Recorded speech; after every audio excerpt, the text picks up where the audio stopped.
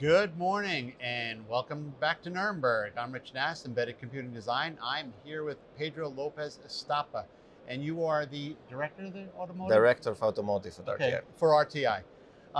These guys are deep into the autonomous drive space, and you can get lost definitely when you go deep into autonomous drive because it's pretty complex stuff. But what is the state of the art right now with autonomous drive? So we are trying to help the industry make the trials that are required in order to get into the autonomy. It's a little bit challenging, especially out of California.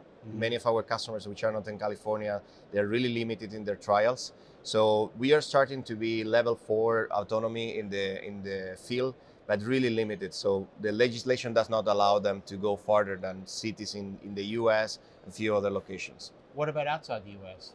So there are implementations like DECRA, for example, is an example of that they create these fake cities where OEMs can go. Yeah, in south of Spain, for example, they created recently a large one where they create a fake city with all what they believe it could be interesting for autonomy. You can test from a stack to real systems to sensors, and then they ask the OEMs to go there and test their vehicles.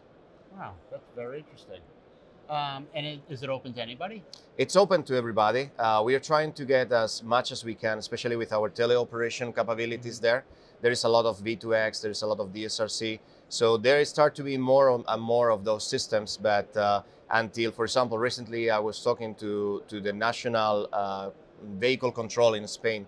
They are really not there in the legislation, so they are really afraid of setting vehicles in the roads. So we are starting to work with companies trying to get like control vehicle domains in the cities, but still really early. And it's not like in California. You cannot walk in San Francisco without seeing an autonomous vehicle down there. Very good. And where does RTI fit into all this? So we are essential for the success of these companies. They have a lot of sensors and they have a lot of communication that they need to bring from those sensors into the vehicle. OEMs, everybody actually. Many of the solution providers come to us asking us, hey, I need access to that and that signal. Let's go and work with the OEMs and try to bring it there. So we are playing a double act here. In one place, we are really active in consortia, trying to standardize hardware, trying to standardize the software and the communication within the vehicle so we can optimize the time to market.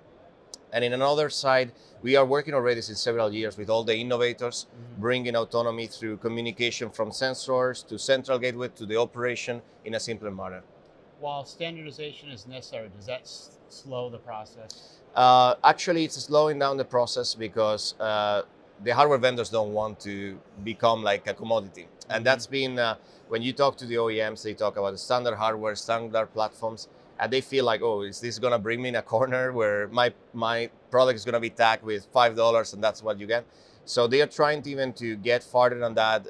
ARM, for example, we are recently joining SOFI, consortia driven by ARM, which is a hardware vendor, and they are driving software there. So they need to reinvent themselves to bring more value out of their hardware components. Good stuff. Thanks, Pedro. Thank you.